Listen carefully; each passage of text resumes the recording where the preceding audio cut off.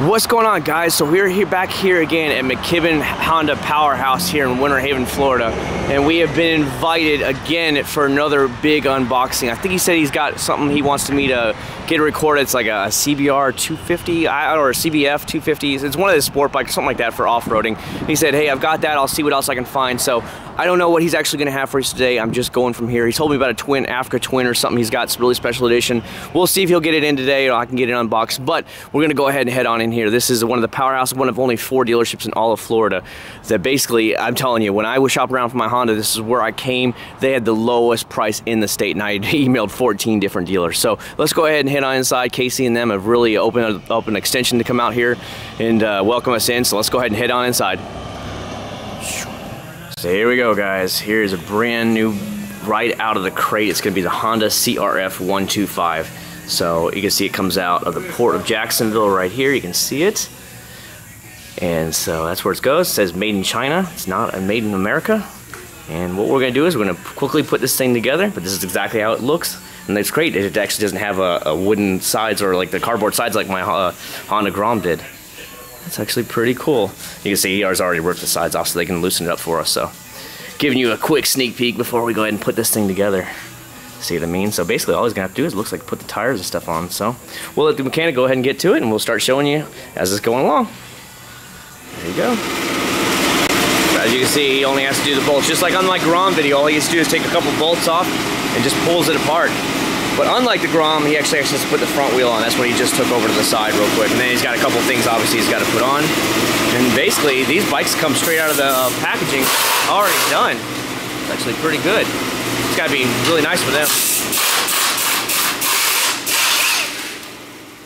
As you can see, here we go. All the cages off it. It's ready to go. We just got to take blocks off and stuff like that and work from here. Check this thing out. Coming along pretty fast. What do you say, about 20 minutes to install it? Put everything together? Yeah, a little longer than that. A little longer? Okay. There's a lot It's pretty cool.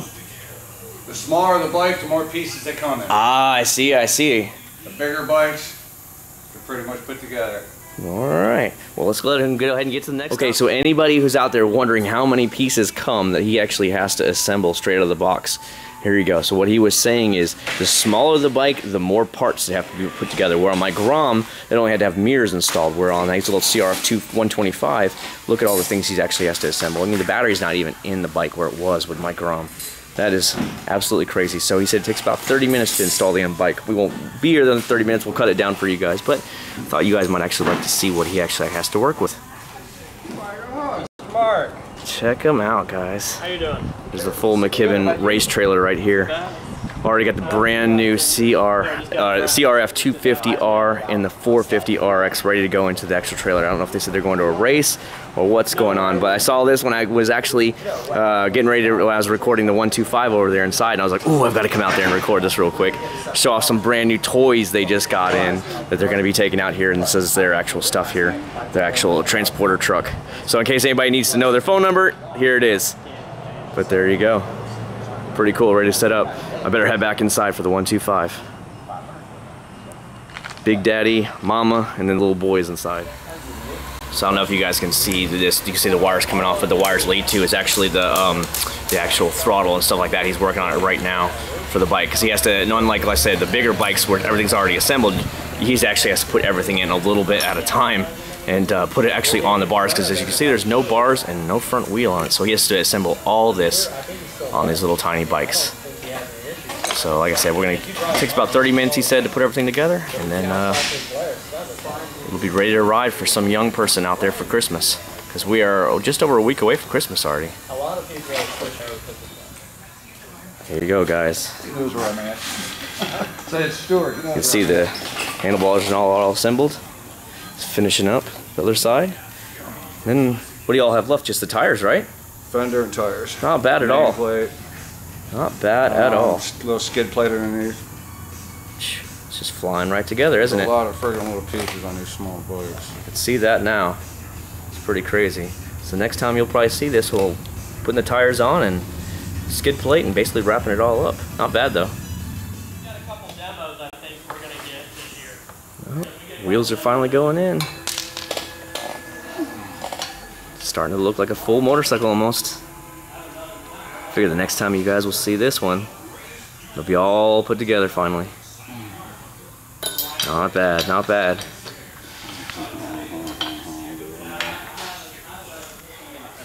There you go, guys. It's basically all put together. All he said he has to do now is just put the foot pegs on.